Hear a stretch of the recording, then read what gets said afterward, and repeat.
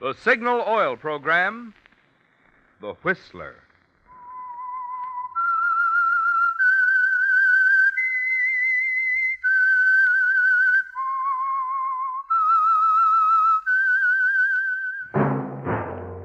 That whistle is your signal for the Signal Oil Program, The Whistler.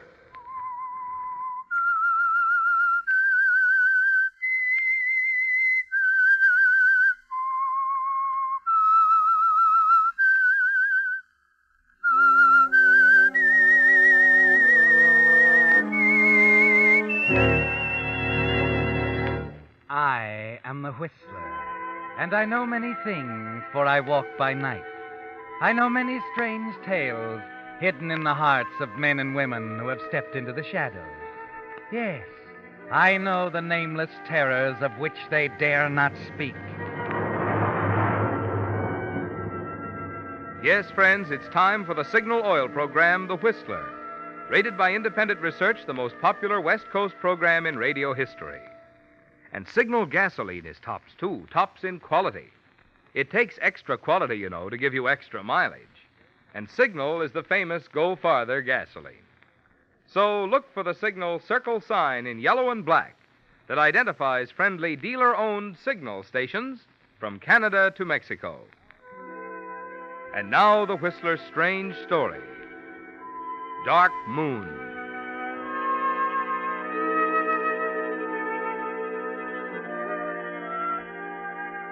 It was a miracle, the kind of miracle peculiar to a piece of Southern California acreage, where only a few years ago, a handful of men in puttees and riding breeches put their caps on backwards, grabbed their megaphones firmly, and set their cameras to grinding out an industry.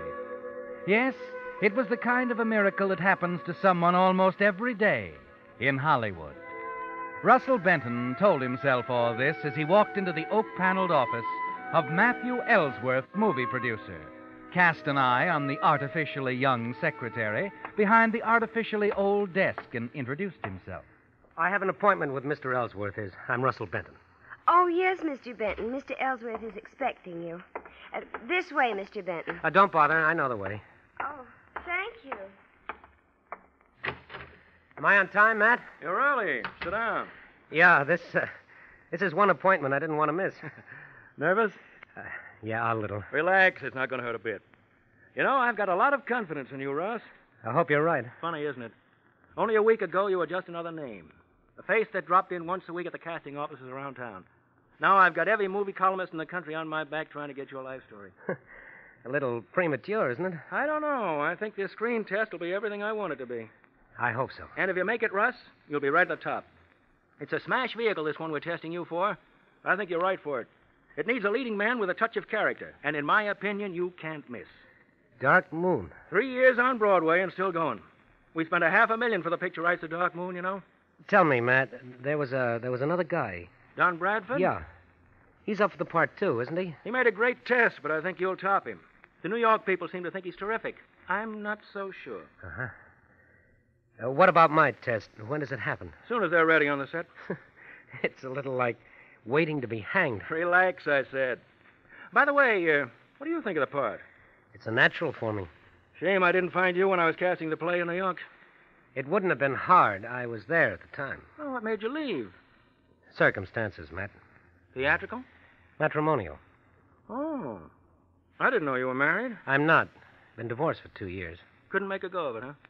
Or, am I on a touchy subject? No. It was simple. She liked mink. My pocketbook didn't. An actress? Yeah, she's probably still back there. I haven't seen her since we split. Oh, that's too bad. I've only been married for about a year now, but I think I have a pretty wonderful girl. An actress, too. I met... excuse me. Ellsworth? Yes, he's in my office. Good, we'll be right down. Let's go, boy. They're ready to shoot. We're due on the set in 10 minutes.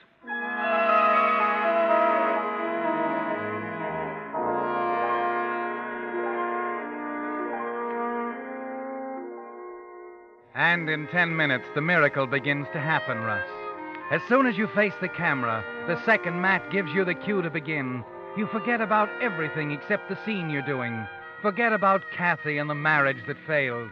Forget the struggle, the futile hopes, and even the miracle that placed this opportunity in your lap. As you get into the scene, all you know is that you're giving the greatest performance of your life. And when the cameras finally stop grinding, you can tell from the look on Matt's face that you made it. That the name of Russell Benton is as good as on 1,000 theater marquees over the magic title, Dark Moon. Cut. Same, boys. All right, print it. All right, wrap it up. How was I, Matt? What do you think? Terrific. As far as I'm concerned, it's settled. Who else is A there? handful of New York backers. I'm flying back there tonight with the prince. Call you as soon as it's definite.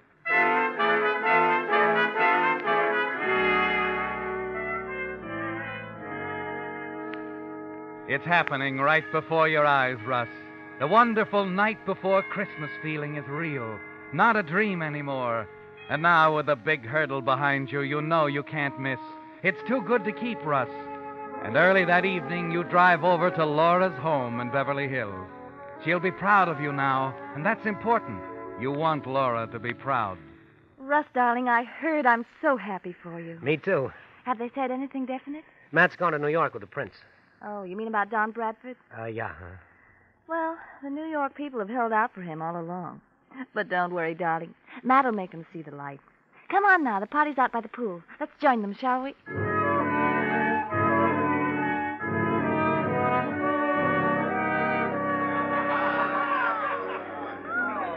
Wait a minute, Laura. I thought you said a small party. Come on, they won't bite. I'll introduce you to some of the nicer ones. Well, if you say, isn't that Frances Connors, the columnist? Uh-huh. Queen Frances herself. I want you to meet her. How do you do it, Laura? You'd be surprised. Now, be nice to her, darling. She can make or break any actor in Hollywood. Do I kneel down and kiss her hand? No. Just give her a captivating smile, A26, darling. The impressive one. Frances! Excuse me. Yes? Oh, Laura. Frances, I'd like you to meet Russell Benton. This is Frances Connors, Russ. Aha, Mr. Lucky himself. How do you do, Russ? I've been waiting to meet you. How do you do? I've heard the good news. Congratulations. It's a great story and a great part, darling. I'm all for you. Thanks. Don't let it spoil you, Russ. Go on, Francis. I love it. Well, let's have the story. What did you do up to now, Russ? Oh, the usual stock. And several years of theater work in New York. That's about all. Ever been married? Divorced? Kidnapped? Shot at? Married and divorced, yes. Russ, you never told me. You never asked, Angel. Why should I Mr. Benton, excuse me, please. Yes. You're wanted on the phone, sir. Said it was important. Oh, you'll excuse me? Of course, darling. I'll think up some questions while you're gone. Be right back.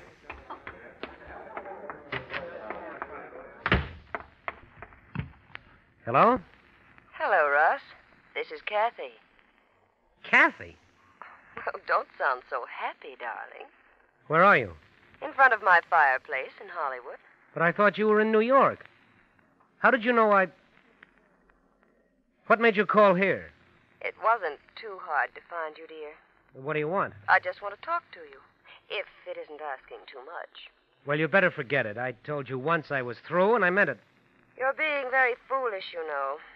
This is business. Business?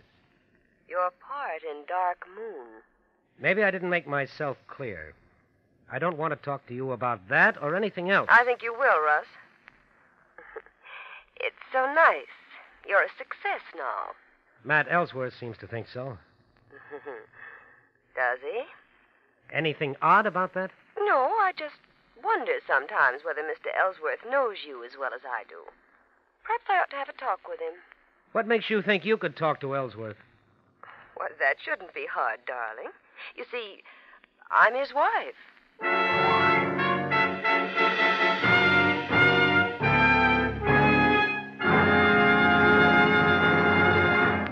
With the prologue of Dark Moon, the Signal Oil Company is bringing you another strange story by The Whistler. But now let's tune in on another strange story. Listen.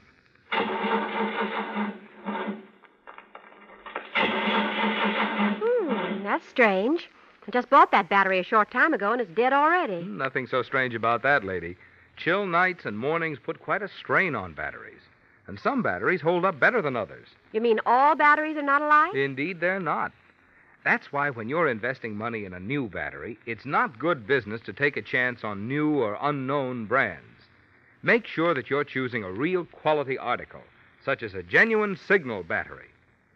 Every rugged Signal battery is made from the very finest materials according to exacting specifications laid down by Signal Oil Company.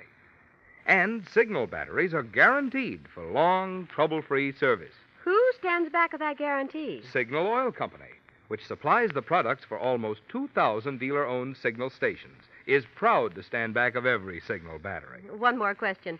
Where can I get a Signal battery? From your neighborhood Signal dealer, the same man who checks your battery when you get gasoline and recharges it when it's low. Just another good reason for making your next battery a genuine, guaranteed Signal battery. And now, back to the Whistler.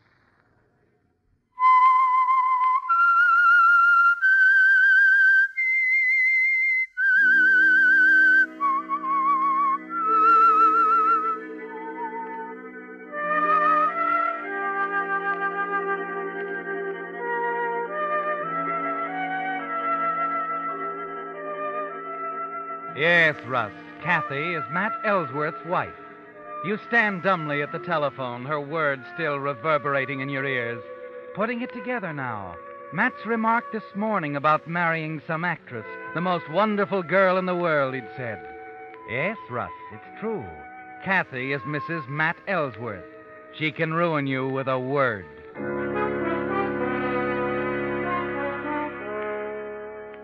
You make a hurried excuse to Laura, hasten down to your car, drive to the number Kathy gave you high in the hills overlooking Hollywood. And as you walk up the steep stairs to her front door, you make a decision, Russ, that if Kathy tries in any way to keep you from getting that part, you'll do anything to stop her, even kill her.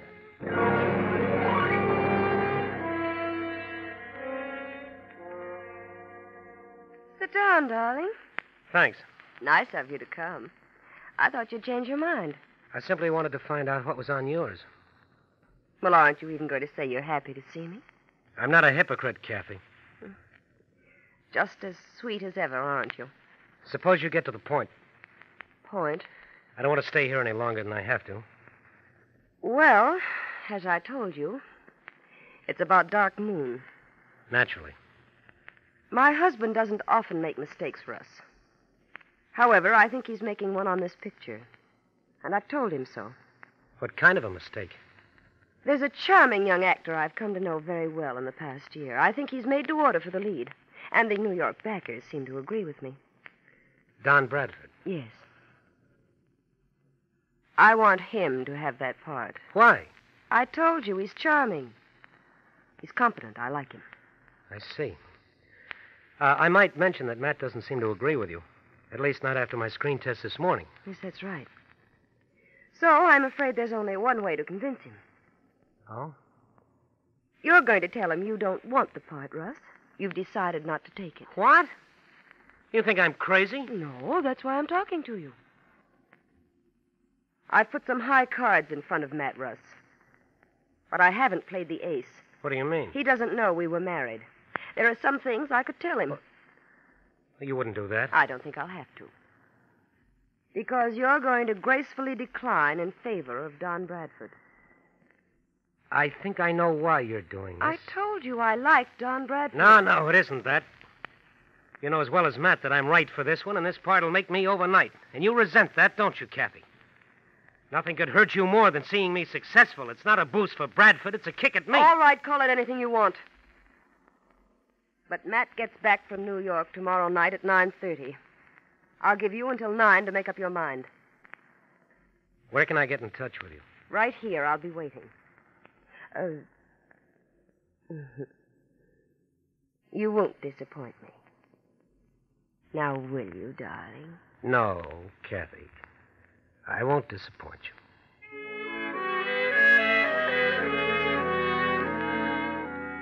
You know she's deadly serious as you leave the house. Know that this woman will stop at nothing to ruin you. And calmly, without emotion now, as you guide the car through the dark streets back to your house, you decide to kill her.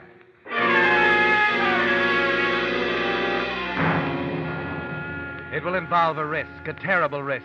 But you're ready to take any kind of a chance now, with destruction 24 hours away. Yes, all you can do now is improvise. Prepare in advance for the questions that are bound to come.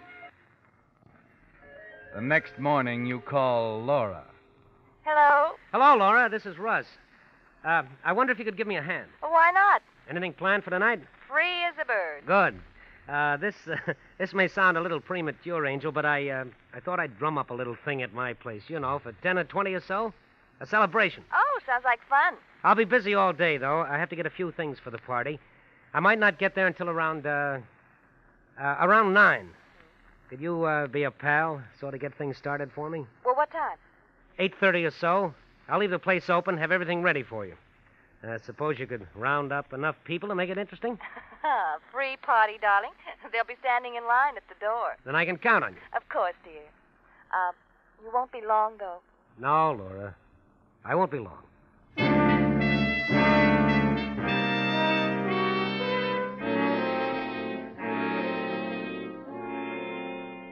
But, Russ, you mind if I admit I'm a little confused? It's very simple, Jeff.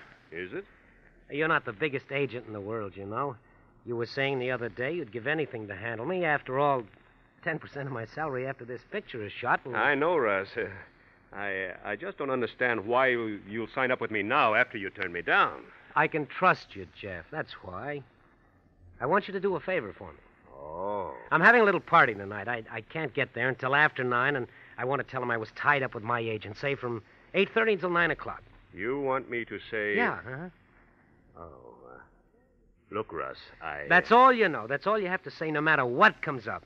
And tomorrow, I give you a 7-year contract as my manager. Now, what about it? What can I lose? It's a deal.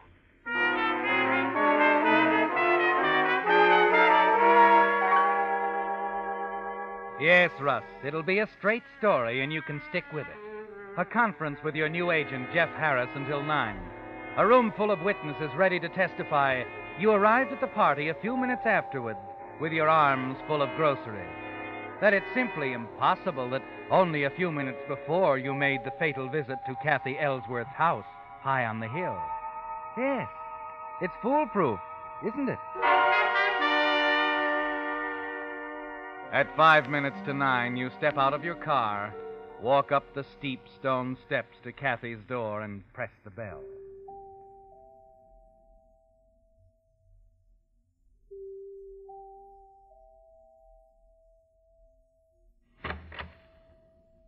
Sorry I kept you waiting, darling. I was on the phone. Come on in. No hurry, Kathy. Let's go into the living room, shall we? Any way you like. Sit down. I'll stand. All right. Now, what about it? I want to make very sure of one thing, Kathy. You are going through with this? Well, of course I am. Matt will be here in half an hour, Russ. There's no way I can change your mind? I told you the way. It's too bad, Kathy. Too bad. Russ, no. Russ!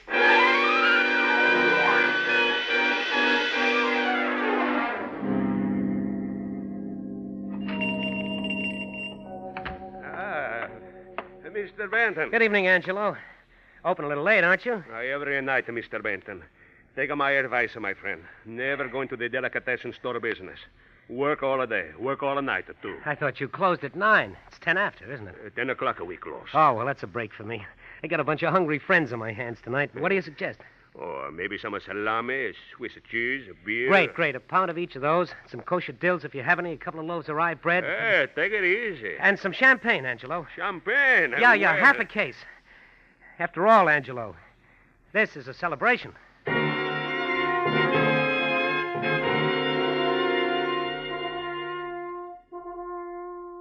You try and shake the picture of her out of your mind as you leave the delicatessen and drive toward your house and the waiting guests.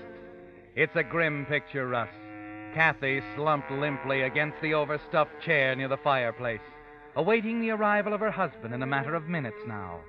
A cold dread creeps over you, Russ, and the awful finality of what you've done makes you realize only now that, important as it seemed a few minutes ago, Dark Moon and the new career wasn't worth this. No, Russ, It wasn't worth murder. But there's no changing it now. You steady yourself.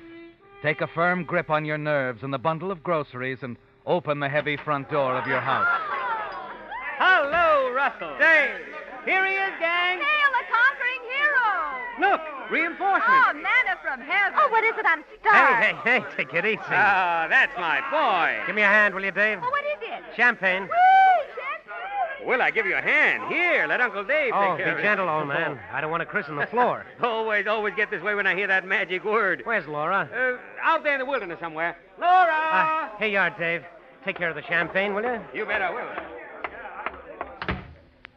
Laura? Oh, Russ. You did a great job on the party. Thanks.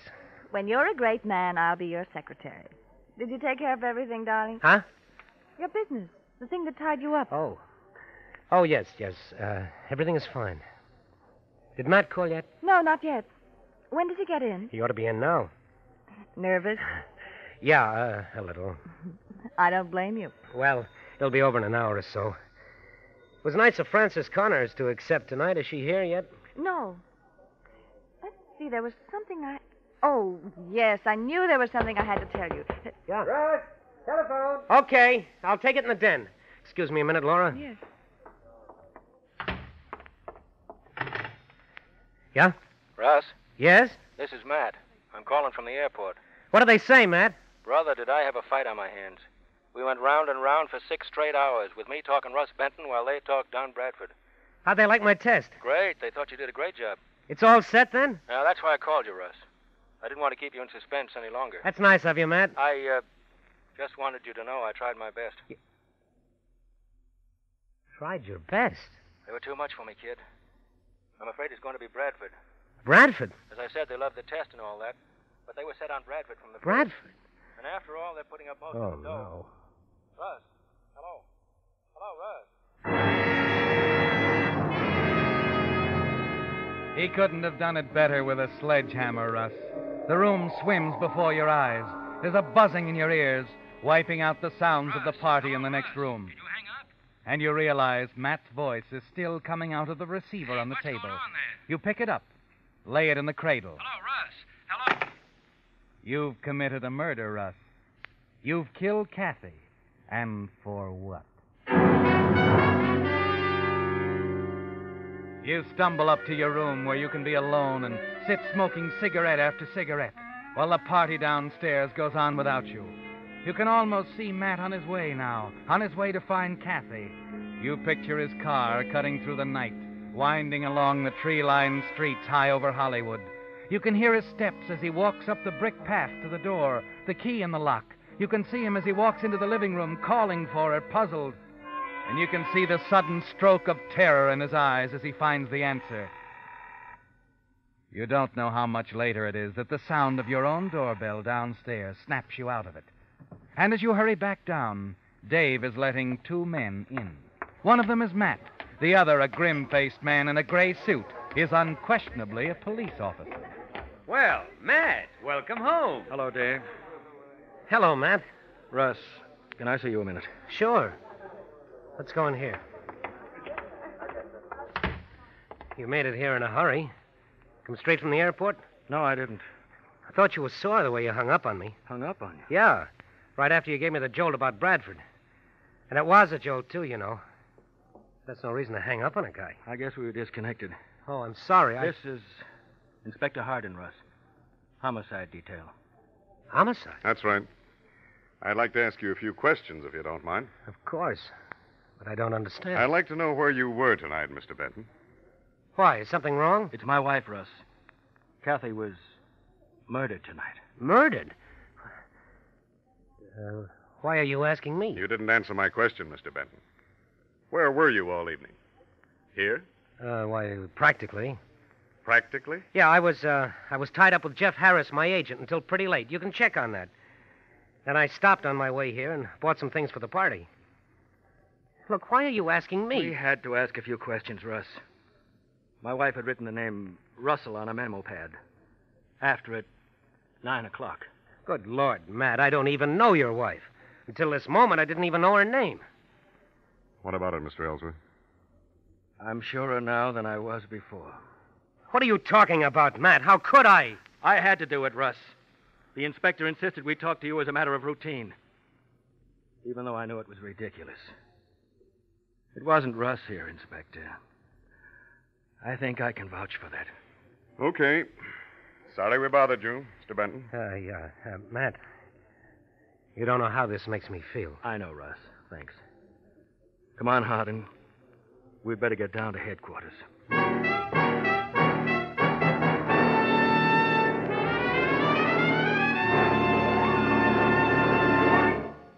The Whistler will return in just a moment with the strange ending to tonight's story.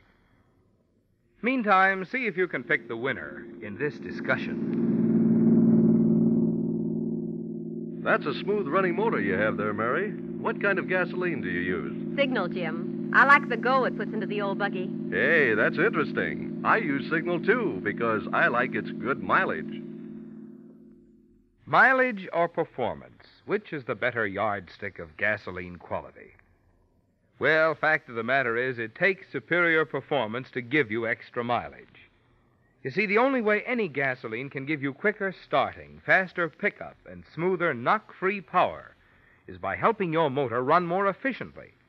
And when your motor runs more efficiently, naturally you enjoy extra mileage, a thing Signal gasoline is famous for. That's why we say, to be sure of the tops in gasoline quality, there are just two things to remember.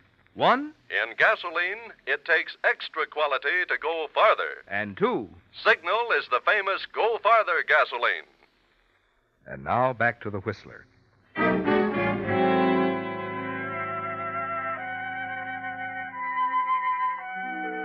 Well, Russ, you've brought it off. Somehow, somewhere, you found the strength to face Matt and the inspector. And as you guide them back to the front door, you know the worst is over. That in spite of that damning piece of paper with your name on it, there's still no reason for them to suspect you. Still no known connection between you and Kathy. Still no discovered motive. And even though it was futile, Russ, even though the reason for the whole terrible night vanished into thin air with Matt's telephone call, you're safe. And with Matt still on your side, there'll be a future for you somewhere. As you open the door for them, Laura comes up to you looking a little worried. What is it, Russ? It's nothing, Laura. Matt, aren't you going to stay? No, Laura. What is this? What's the matter? It's nothing, Laura. There was just some question about where I was tonight at 9 o'clock. Oh, well, you told him, of course. Yes. You know where he was, miss? Of course. He was at Kathy Ellsworth's front door. She told me so when I called to ask her why she hadn't arrived at Russ's party.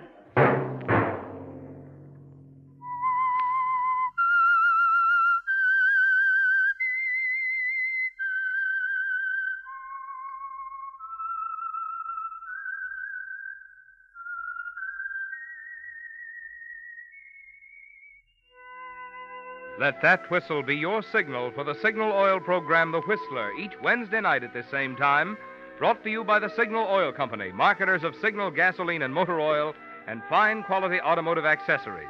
Signal has asked me to remind you, to get the most driving pleasure, drive at sensible speeds, be courteous, and obey traffic regulations.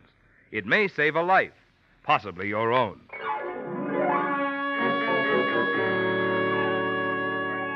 Featured in tonight's story was Frank Lovejoy. The Whistler was produced by George W. Allen with story by John W. Hart, music by Wilbur Hatch, and was transmitted to our troops overseas by the Armed Forces Radio Service. Next Wednesday, for a full hour of mystery, tune in a half hour earlier. Enjoy The Saint as well as The Whistler. Marvin Miller speaking. This is CBS, the Columbia Broadcasting System.